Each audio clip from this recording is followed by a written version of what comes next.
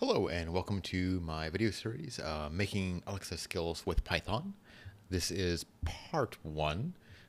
This is the introduction to Alexa skills, basically, in Python, of course. Okay, so right off the bat, this is the Amazon Echo. That is the actual device you've got right now. Well, you've got several ones, but the two most common ones are the Dot and the Echo, the taller one.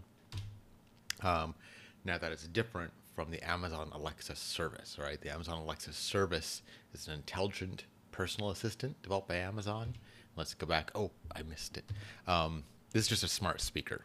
The Amazon Echo is just a smart speaker. It's a system of microphones and a speaker. This is the software that you're using, and this software is so it's in the Amazon Echo, the Amazon Echo Dot, the Fire TV. It's also going to be, or is in now currently, labs, DVRs, cars, trucks, refrigerators. So it's important to remember that the Dot is, a smart speaker, and Alexa is kind of the software. And Alexa skills are to add features. A good analogy for the Alexa skills would be like apps on your phone, possibly. So what we're going to do is be making those skills that add functionality to the Alexa kind of ecosystem, this Amazon Alexa software. All right, so this tutorial will teach you how to make these skills with Python. This is part one. I think we're at, I have enough slides for 7 or 8 parts. We'll see. I'm trying to break it up in a small little bite-sized bits so that it's not too overwhelming, and also that way I'm not recording like a video that is 1 hour long in total. It's like, yeah. Okay, so the requirements of going through this series are going to be a basic understanding of Python and an Amazon Web Service account, AWS account. So if you have, if you've done anything with EC2 or S3 maybe, you should already have an account. Recommendations is have one of these guys, the Echo Dot, or the Amazon Echo, the taller one. There's also, I guess, a portable one. It's really cool. They're really cheap. Well, the Dot's really cheap. I think it's like $50.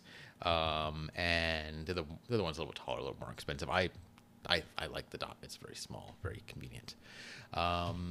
If you can't, there's an alternative. There is this website at this URL that will kind of give you a simulator, but it's a lot better to actually have the device in front of you. It's not required, but I really recommend getting the device, playing with it. You're going to learn a lot more about just how the device fits into your life, and consequently how you should be developing for it if you actually own one. Otherwise you're just kind of guessing, but it's good to experiment. Infrastructure, although you can create Amazon skills on your own server, we're actually going to be using the AWS Lambda service. It's their serverless compute. That way we don't have to run our own servers ourselves. We're basically going to be giving Amazon some code, and they're going to be running it on demand. So when someone says something that activates our little skill, it's on camera, our little skill, it will run code on the AWS Lambda. All right. One thing to know before we start anything technical of coding or anything is that there is JSON everywhere with Alexa. Almost everything you're going to be dealing with is JSON, and it's important to remember that that is going to be basically translated when you're dealing with the Lambdas, the AWS Lambda and its relationship with Alexa.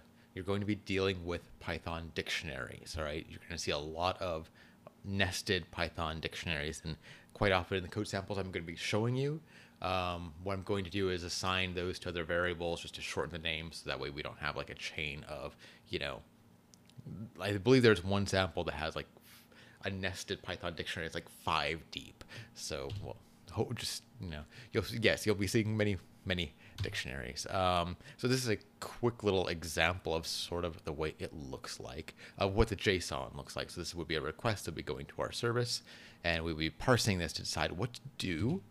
And this is just, don't worry, you don't need to remember or understand anything about what this is, or what it's doing. I'm just trying to give you so you can kind of visualize it. That's why it's just a photo. This isn't even code you can copy. This would be a response.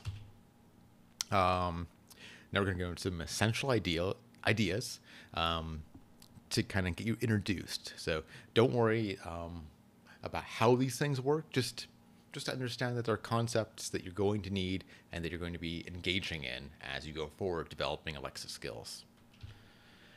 Okay, so the wake word for the Amazon Alexa, and as you noticed, I have mine unplugged because otherwise that would be, if you have one, I apologize. I should have probably said this at the beginning.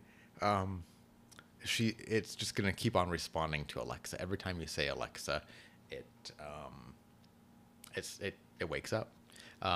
Also, Echo will work, and Computer will work too. So I apologize to all those people. I should have given you a warning. Maybe I'll put a little bit of warning on the title screen of every time you say her name, she wakes up. You may have seen this with the TV. If you have one of these little devices and someone says it on the TV, sometimes it'll wake up. Invocation name, all right? This is the name that, so make sure I got it. So wake word is what basically, when you say Alexa, the device turns on and starts listening. Despite what people say, I should get into this.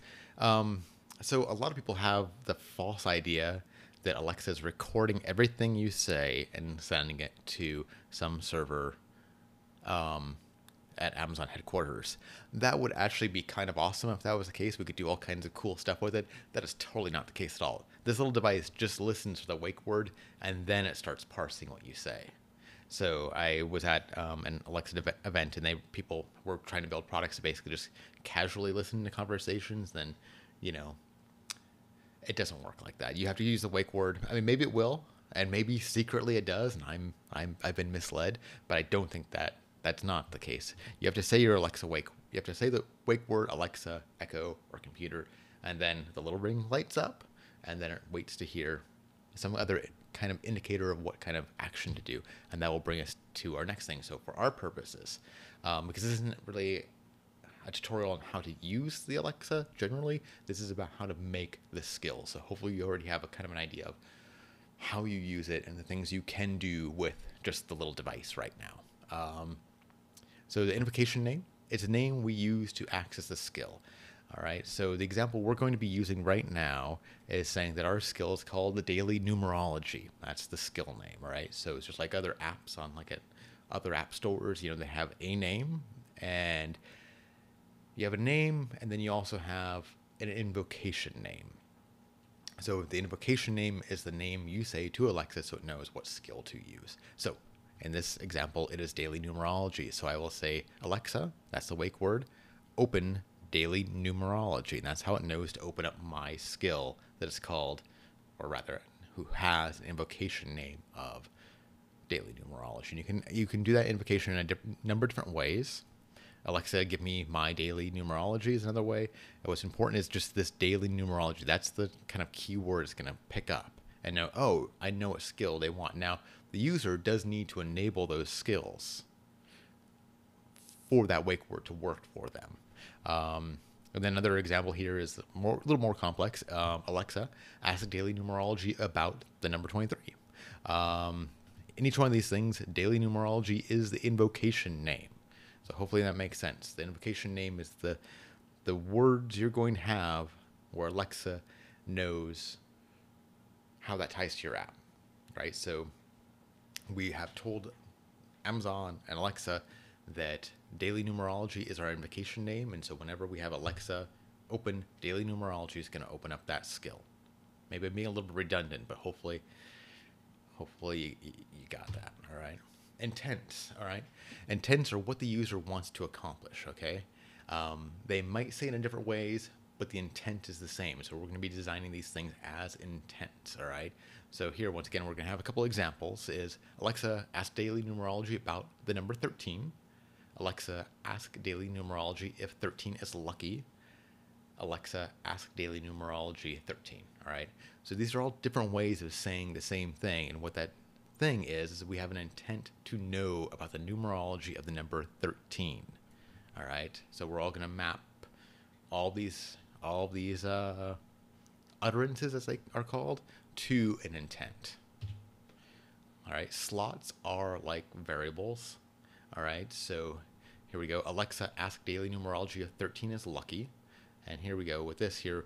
We're basically, so this could go with anything. So we could replace that 13 with 7, 8, 9, any number, right? So when we're writing these utterances of what people are going to say when they invoke our skill,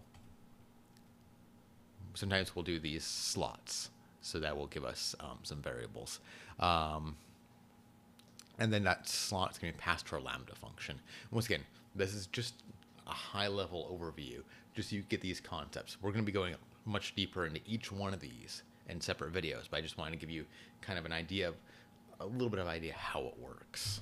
All right. Sessions are a series of interactions with a shared memory. I think that's the best definition we've got.